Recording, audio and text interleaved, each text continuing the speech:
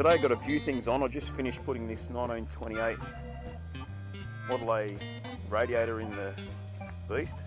So you're probably wondering, why am I sticking a 1928 radiator in a 1930 Model A? The back half of this car is 1928, the front half of this car is 1930. The engine is actually a 1928 engine, and so is the chassis, so really it's a 1928. And I'm in the process of demongrelizing it, so I'm going to replace the cowl and the doors to make it completely 1928. So this new radiator, which is an original one, is the first part of that process to demongrelize my mongrel. I'll take it for a trip up to Bunnings and just make sure it's not overheating. I've got to get some grinding discs, and then I'm going to go and hit the blacksmith shed and do some blacksmithing, test out the power hammer, and yeah, have a little bit of fun in there.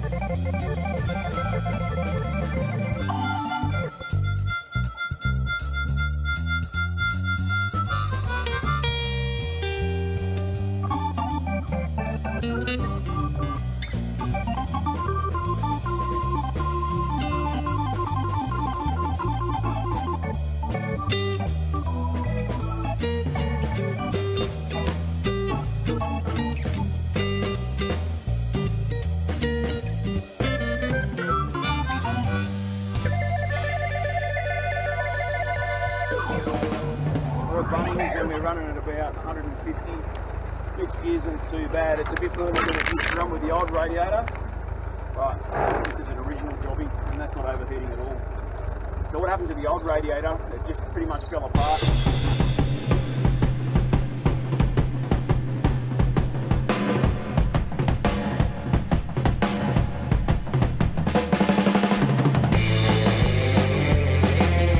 Recently dropped over a heap of pegs. He's a concreter, and there's also some Kanga or jackhammer bits in there you want sharpened. So I figured the best way to test out my new power hammer, which I haven't used in anger yet, is throw these in there and see how we go. So you may have noticed in some previous videos that the power hammer's now in the blacksmith shed. I managed to squeeze it in the corner here without having to extend the guy. So that works out okay for now. I'm going to have something to eat. I'll get the forge lit, and we'll try this beast out, see how we go. I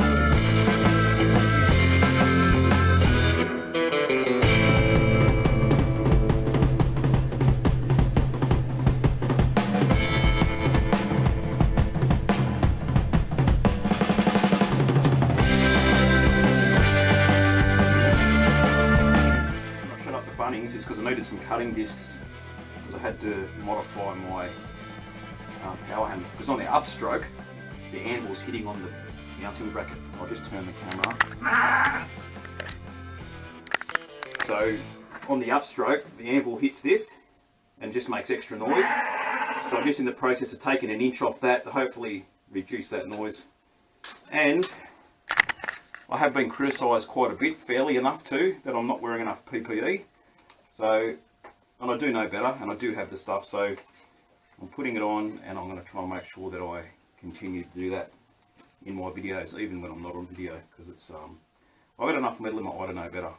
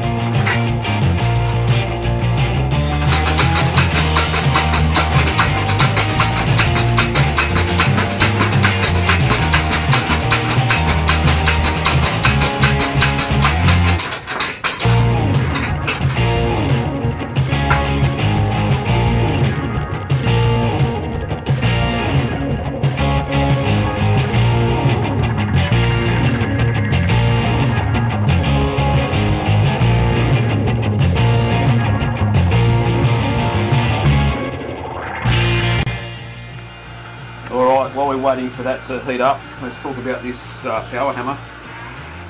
So, like I said, I haven't used it in anger yet. Today's going to be the first time. There's still a couple of things I want to do to it, but this is part of that process, trying it out, see how it works. I mean, I need to bolt it down. I've only got pavers on dirt floor here, so I'll have to put a concrete pad in here, bolt it down properly, but I might need to move it yet anyway, so we'll see how it goes today there.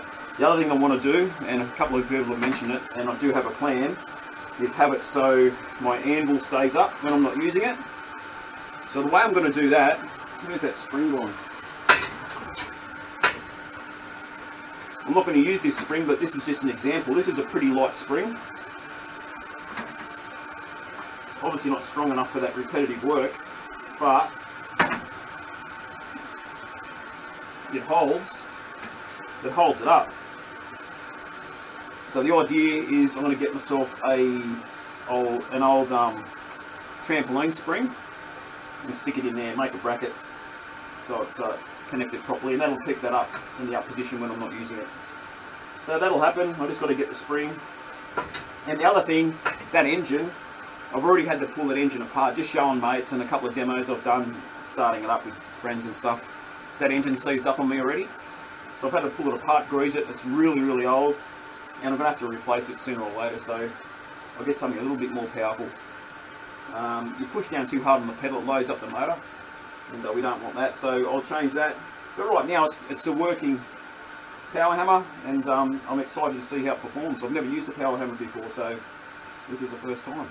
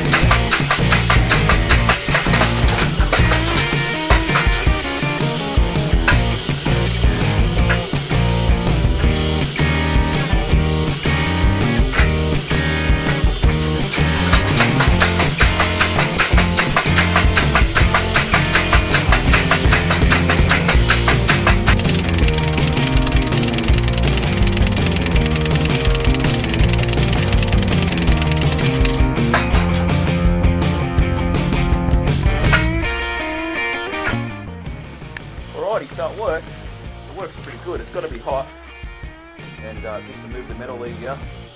It's noisy, I don't know if my neighbour's going to like it, but it would be a fair comparison if I didn't try and do it with my hammer. See if I can do it faster, it's easier, but we'll have a crack with the hammer now and see how we go.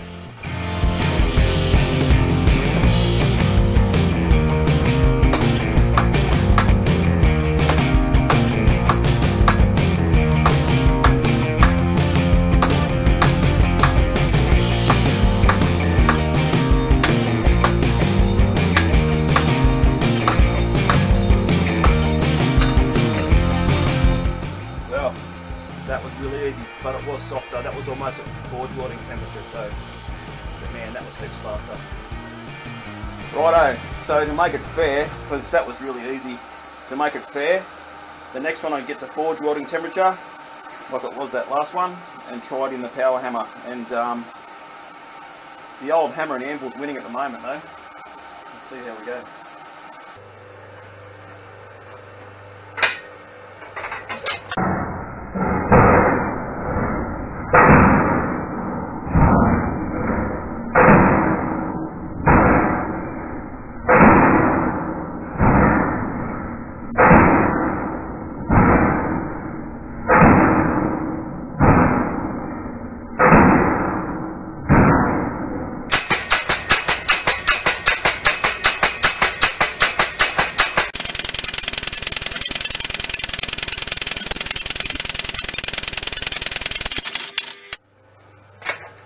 Alrighty, so at that hotter temperature it was a lot faster.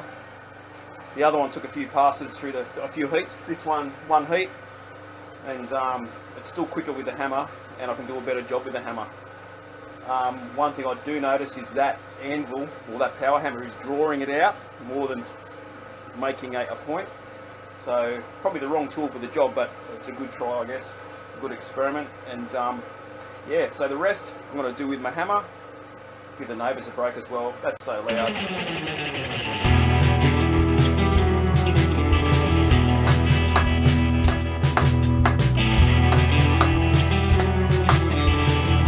Alright, just for comparisons, this one's the power hammer, this one's with the hammer and anvil. So, similar job, the hammer and anvil's a metre job, and it's not drawn out as much. So yeah, just for comparisons anyway.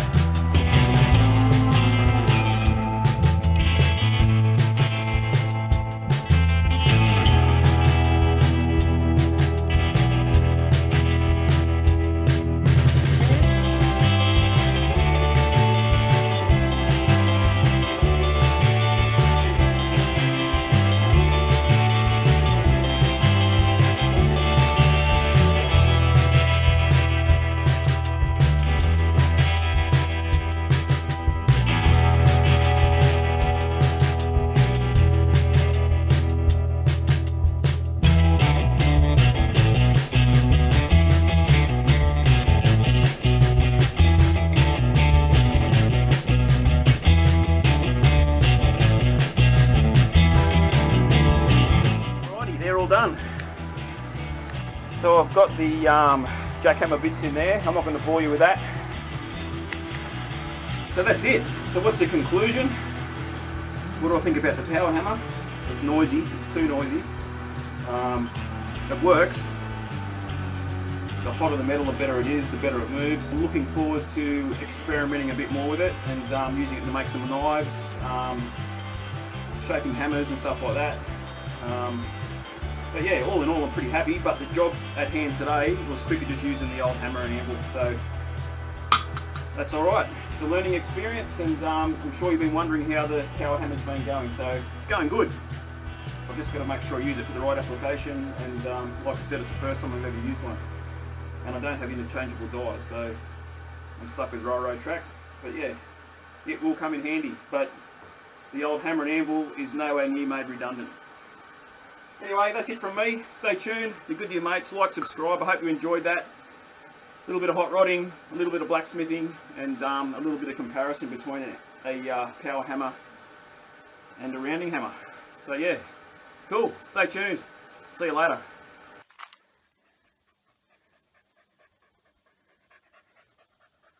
What's up, mate? Yeah, I know.